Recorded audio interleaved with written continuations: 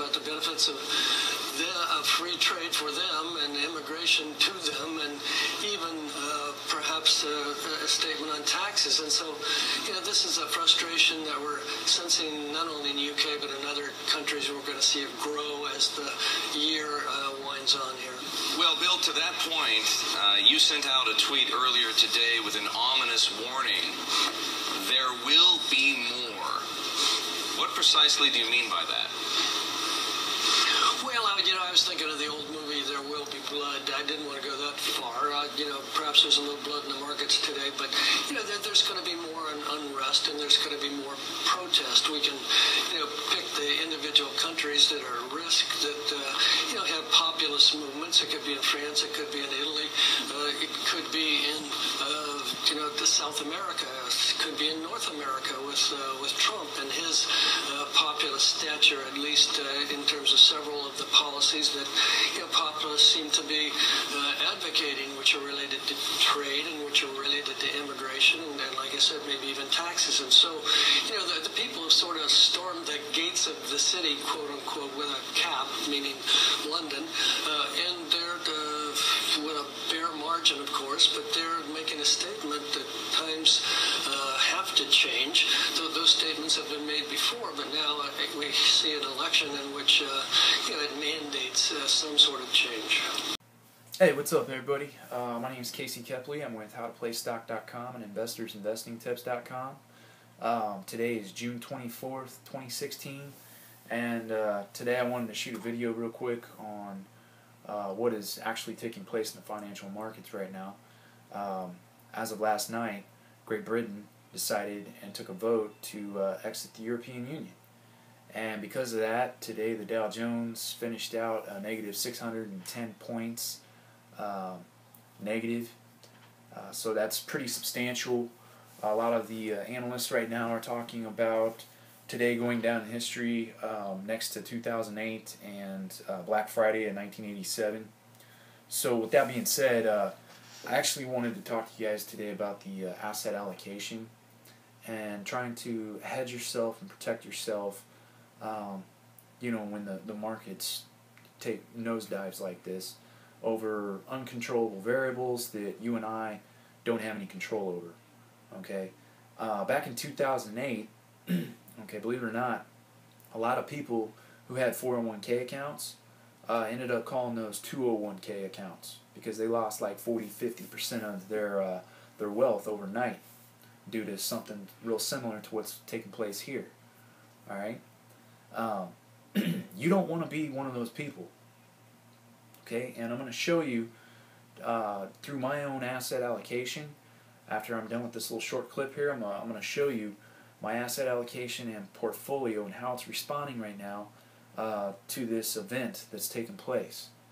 All right, because when you see it, it's pretty eye-opening, and it just kind of confirms what I'm saying here is that you need to prepare yourself, guys. You need to save yourselves some money.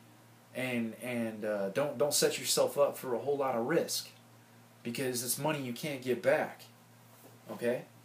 So with that being said here, I'm going to go ahead and end this video, and I'm going to show you the asset allocation on my portfolio, and I'm also going to compare it to my growth investing account, which is set up for a little bit higher risk. It's tied into just strictly equities or companies, individual companies in the stock market. So I'm going to compare that to the asset allocation on my what I call my all seasons portfolio.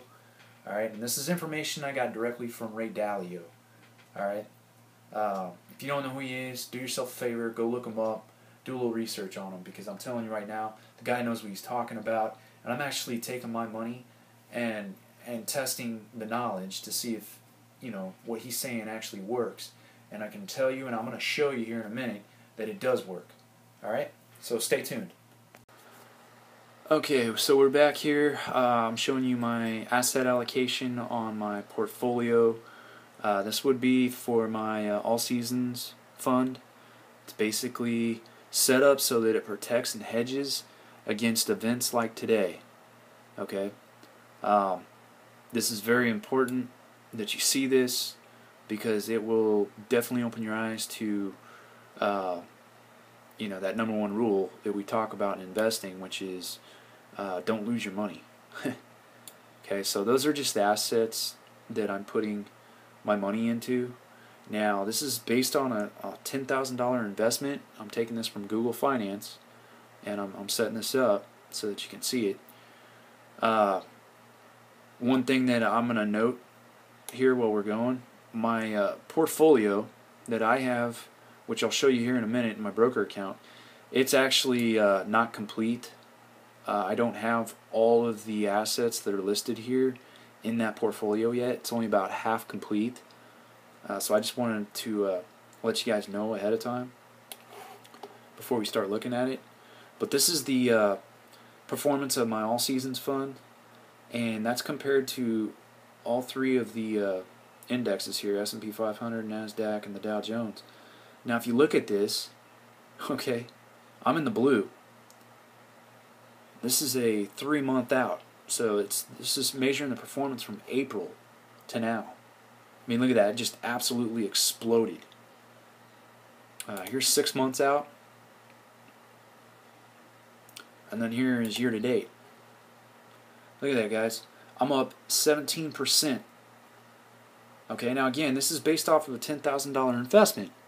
I don't have $10,000 invested in this account because I just started it about 3 or 4 months ago.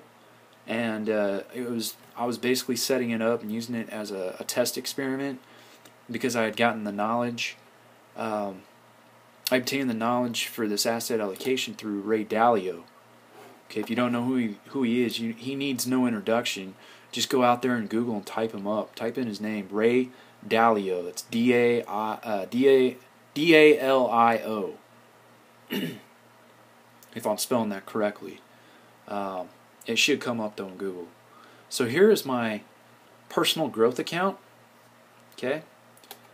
Now my personal growth account is just specifically stocks. It's equities. Okay. Now look at that. Down here, I'm taking a hit right now. I mean, I'm pretty sure everybody is at this point in time. I'm down negative 10.27%, and that's with today, being the Brexit. Now I'm going to switch this over, and I'm going to take you to my all seasons fund. This is the asset allocation that I want to show you, because I'm going to compare it here real quick to the performance of that other account that I just showed you. Look at that, guys. Okay, I still took a hit in this one too, but it was only 1.44%. You know, which one would you rather take? A 1.44% loss or a 10% loss on your portfolios, especially with events that played out like they did today. So it's pretty much a no-brainer. Okay, now I'm going to tell you real quick. These assets here. All right, I'm only playing with, a limited amount of money because I wanted to test it out and see if it actually works. I want to see if Ray Dalio, was right about what he was saying with his asset allocation and having everything set up so that, you're measuring out your asymmetrical risk reward and your risk parity is set up correctly for your portfolio. If you don't know what I'm talking about, well, that's okay, because there's a saying that goes, what you don't know in the financial markets will hurt you. Well, if you don't know something, it is going to hurt you. And if you don't know this, what I'm showing you here, you don't know anything about it, that's okay. I'm going to leave a link below where you can subscribe to my channel, because that's what my channel's about. It's about showing you how to set up asset allocation properly so that when events take place like today, you're only losing, if you lose, you're only losing 1.44% as opposed to having something set up like a 401k where you're losing 10%, 20%, 30%. Back in 2008, guys, they called the 401k a 201k, and there's a reason for it. It has something to do with asymmetrical risk reward. Okay, so again, if you're not familiar with this, the terms that I'm using here, it's okay. Go ahead and subscribe to the my channel, my YouTube channel here, and I will release information almost on a weekly basis, and I'll show you guys just how I have this set up and how it all works. We'll go back to the All Seasons Fund again, just so you can look at these numbers. The cool thing is, you know, if I would have started this, say, a year ago, instead of setting it up, like in December, I believe that's when I got started, December of 2015. If I would have set this thing up a year ago, I would be in a profit right now. The only reason why I'm negative, really, is because I'm still trying to recoup losses from commission fees that the broker takes. That is the only reason why I am negative right now. Yeah, just yesterday I was actually positive, and it was starting to grow a little bit for me. But I wanted to shoot this video because, again, this is a really drastic event that took place today. It's historical, and I can tell you right now, it wiped out about $2 trillion across the markets. Like, everybody globally got hit by this thing, and a lot of people lost a lot of money. And I'm showing you a way to where you can protect yourself in your retirement accounts through asset allocation and having a correctly balanced portfolio, so that you're not losing a ton of money.